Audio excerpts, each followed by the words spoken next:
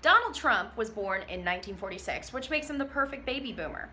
You hear that, baby boomers? He's your responsibility.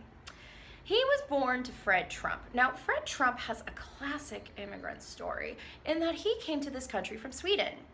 And by Sweden, I mean Germany.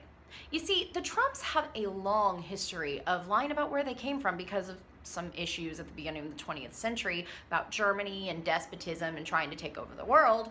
So simply, they claimed they were Swedish. And Fred, at a young age, becomes quite skilled in real estate, and he starts buying up properties, and he becomes a notorious landlord, if by landlord you mean slumlord.